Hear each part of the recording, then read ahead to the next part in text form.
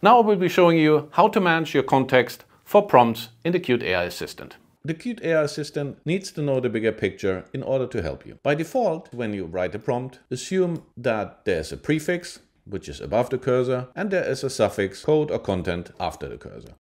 And this will be sent with every prompt by default within the limits of the input token limit of your large language model. You can also share more of your project context with the large language model. This will help it to understand the bigger picture and the other things that are going on in the project. To manage the project context, you can go to the Preferences in Qt Creator and here to the AI Assistant settings, and you can switch on context from other project files and attaches them to every natural language prompt for the LLM to have more background information. And it will prioritize files that are in the same subfolder of the file that you're currently working on. You can further optimize the project context that you give to the LLM. For example, you can choose to send only open files as context. Then the context will be fairly restricted to those files that are open, but you can clearly manage out of which files out of your project will be sent to the large language model. An alternative way is to create an AI ignore file. And that file will then define which files you do not want to send to the large language model as context.